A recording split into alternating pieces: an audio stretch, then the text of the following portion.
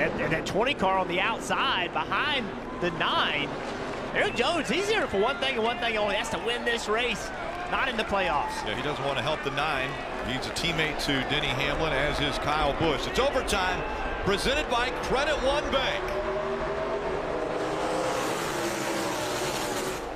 A good shove from the 18. And there's the 20 moving to the outside, trying to get by the 9 of Chase Elliott. Chase has no choice but to get in that bottom groove. A great restart for the 11 of Denny Hamlin. If they get all the way back around to the white flag, the next flag will determine the end of the race.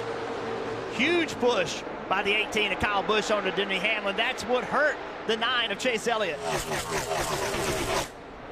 Here they come. Oh! And behind him, hard into the wall. Logano, there's Logano. The caution, Logano is wrecked. Did the caution come out before he got the white flag? Incredible job by Joey Logano not to drive up the racetrack and get in the wall to get that car corrected. That may sound like a little thing, but if he's in the wall, his day is over. Daniel Suarez involved in this accident. Daniel Hemric also.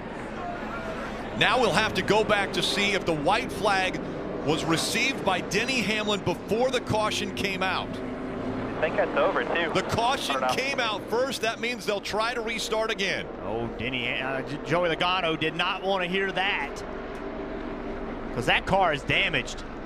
Not received the white flag. Remember, it's not the flag itself, it's the lights, right, Rick? Because we're looking at the flag, man. He's got the white and the caution, all this. NASCAR is going to see when the lights came on. But let's see what happened. We talked about Joey Logano had to get to the finish. Chase was trying to win.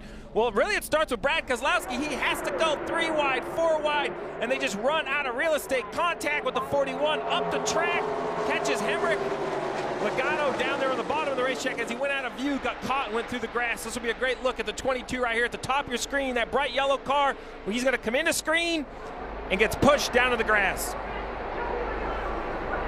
Now, how much damage does that 22 have? The problem they have is that there's so many cars that are on the lead lap, Steve. They come down pit road. Well, there's only 2 behind him. There's only 2 behind him, so and one of those is Suarez. So there's really only 1 behind him, and the other one's Hemric. There's really neither behind him, because both of those cars that were in the lead lap that wrecked. You follow me, Jeff? Yeah, 100%. So basically, Logano's the last car in the lead lap, which the good news is he's still 3 to the good. The bad news is Chase Elliott can go still win this race. All clear, all clear. Checking up on the far wall there. Keep going low. Come on, low. Keep coming low. Keep coming low. So now it's a battle. Now it's a battle between Keselowski and Logano. They have to assume that Chase Elliott's going to win this race, and if they do, who's out on points? Hey Motorsports fans, thanks for watching. Make sure you hit subscribe before you go for all the latest news and highlights across motorsports.